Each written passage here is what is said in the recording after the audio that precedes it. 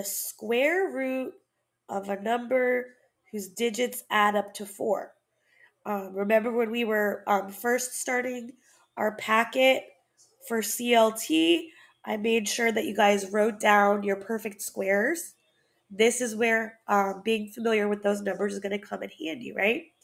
So 1 squared is 1, 2 squared is 4, 3 squared, 9, 4 squared, 16, 5 squared, 25, 6 squared, 36, 7 squared, 49, 8 squared, 64, 9 squared, 81. And I'm looking here at these numbers, and I'm looking for my perfect squares for the digits to add up to 4. So this is just 1. This is 4, but k has to be greater than 5. So it can't be any of these because these are all 5 and less. 3 plus 6 is 9, 4 plus 9, 13, 6 plus 4, 10, 8 plus 1, 9. So none of these yet. 10 squared would be 100. 1 plus 0 plus 0, 1. 11 squared would be 121. 1 plus 2 plus 1 is 4. So those add up to 4.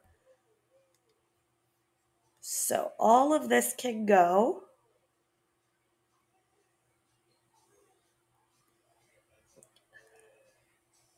And okay, so we want k is the square root of a number whose digits add up to 4. So that means that k would be our 11 here. So if we put that in, 11 minus 1 squared is just 10 squared. So that's 100. And now I'm gonna move quickly because, like I said, we're at the end of this practice test, and I want you guys to be focusing more on questions towards the beginning. We're in a little more difficult trigonometry than what we've been practicing in class here. Number 118, a balloon is rising from the ground at a constant rate of 5 feet per second. An observer's point of view is 75 feet away at ground level. If theta is the angle formed by the ground and the observer's line of sight, and t is the number of seconds after the balloon leaves the ground, which of the following gives theta in terms of t? So when we're looking at this, like we can graph that, going up some feet.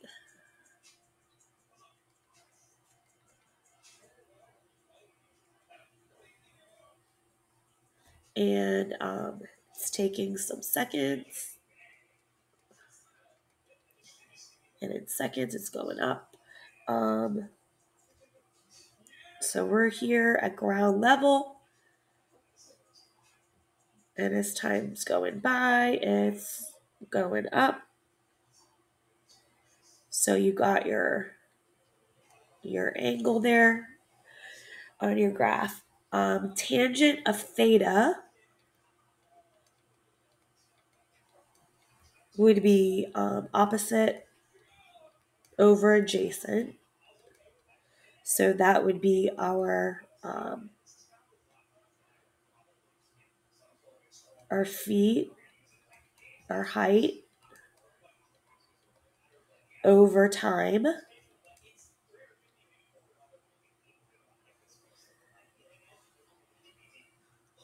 And so our opposite, we've gone theta in terms of t. We're going 5t, and we're 75 feet. So for every second t, they're going 15 feet. So tangent of theta would be t over 15, and they want to know which of the following gives theta in terms of t. So to cancel out our tangent, we're going to take tangent number -1 of both sides. So let's put that in. Tangent -1 of this, and then you have to do that on the other side as well. So we cross that out. Tangent -1 of t over 15 was there, and the tangent -1 and tangent gets our theta by itself, so theta equals tangent -1 of t over 15. So that's answer choice D. And then we've just got 2 more questions. Number 119. I'm not going to spend a lot of time on this one. A company tracks its profits by comparing each year's profits to the previous year's profits. At the end of year 2, its profits had increased 25% from year 1's profits.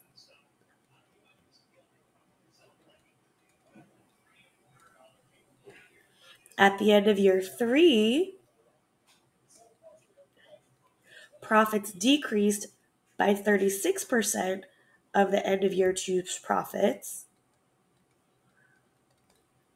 During year 4, the company sets a goal to increase their profits to be equal to year 1's profits. By what percent must year 4's profits increase from year 3's in order to reach the goal? So if year 1 is just, let's work with some easy numbers and say they started making $100 and they went up 25%, then that would be times 1.25. So they made $125 the next year.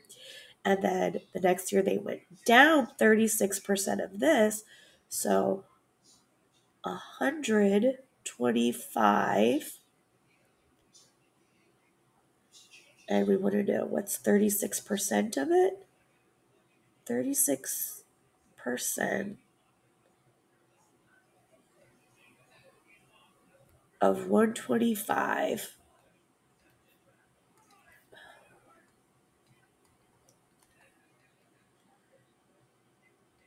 is how much? So this will be year 3's amount of decrease. So I'm going to cross multiply. 100x equals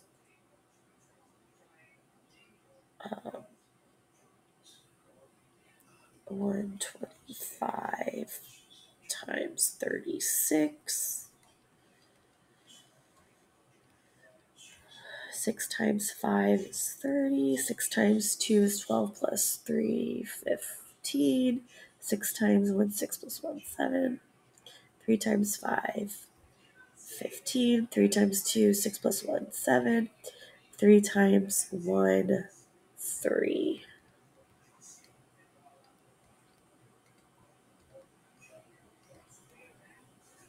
And we're going to have to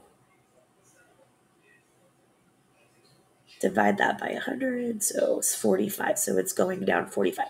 So 125 minus 45, 0. Make that 12 minus 4 is 8, so they're down to 80.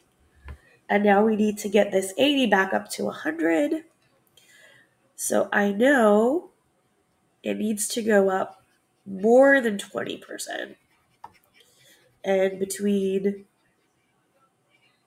25% and 39%, one of those is the answer. I definitely know both of these are too small. No, it needs to go up more than 20% because 20% of 100 would be 20.